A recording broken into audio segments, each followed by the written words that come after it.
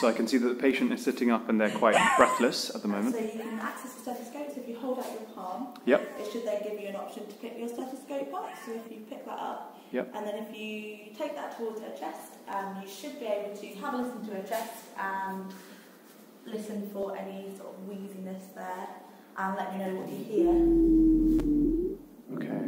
Looks like Stephen's coming in to have a listen too.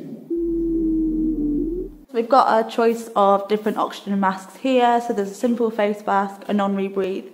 So you can pick whichever one you think is most suitable for her. Okay, to start off with, I think I'm going to choose a non-rebreathe. Okay, so yeah, why don't you do the oxygen mask? I'll prescribe the salbutamol and then you put it on. Yeah, and I can do the blood pressure cuff, that's quite simple. Yeah, and if you're struggling, just say, oh, I think I need a hand, and I'll come and help you. Yeah. You can remove the oxygen mask she's got on, if that's okay. Excellent. And then if you're able to pick up the nebulizer, you can pop that on and you can see if that helps at all.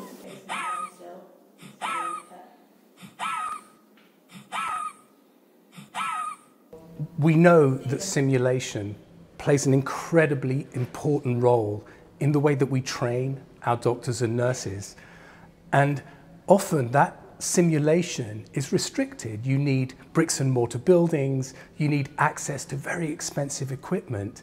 And in mixed reality, what we're able to do is reproduce that simulation in a hyper-realistic way and bring that content through instructor-led tuition to the masses. They can access that content with nothing more than their mobile device, and they can do it from anywhere.